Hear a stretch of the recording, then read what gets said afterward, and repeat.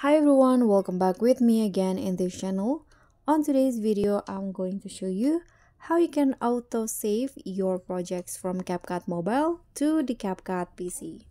So if you want to do that, you need to enable the auto upload feature in CapCut Mobile. So here, if you already open your CapCut, you can go straight to the settings. So click on the gear icon at the top right corner.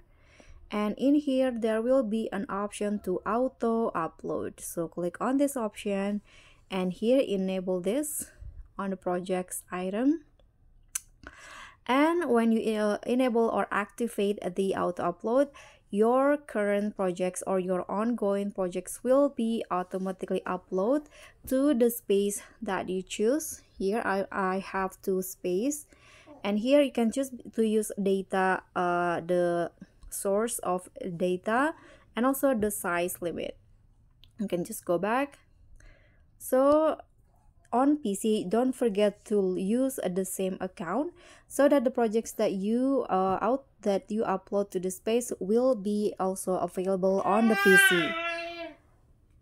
Thank you so much for watching. Don't forget to like, comment, and subscribe, and also click on thanks. Bye.